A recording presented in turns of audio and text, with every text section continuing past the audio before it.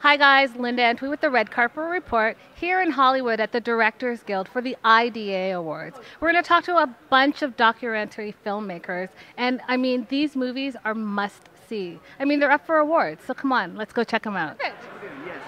Congratulations, hi. Thank you very much, hi. Hi. Tell our viewers a little bit about your documentary. Well, it's a film called Searching for Sugar Man. It's about an artist that failed in the 70s, stopped making music, started to work as a construction worker, not knowing that in South Africa he was more famous than the Rolling Stones. Wow. Wow. What was that? Hello. Hey. Sorry. You met a friend? Yeah, right. Now, so did you travel to South Africa? Like, how did you get involved with this? Find out about the story. I was basically traveling around with a camera in Africa and South America looking for stories, and wow. This was one of the stories I found. How did you find them?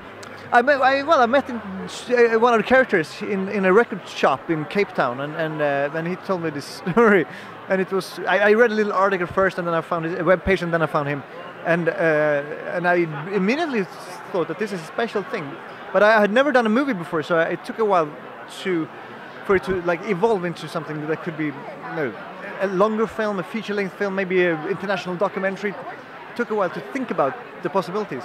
So this is your first? Yes. And you're nominated. Wow. Yes, it's exciting, very exciting. What did you do to prepare for this little red carpet? What did you do today to prepare for it? I had some meetings, I had some dinner, and I had some sun. Perfect. That's exactly what you needed. Yeah, I think so. Well, congratulations. Thank you and good luck. Thank you so much. You too. Thank you. Thanks for watching. For more interviews, make sure that you like and subscribe. I mean, really, like this one.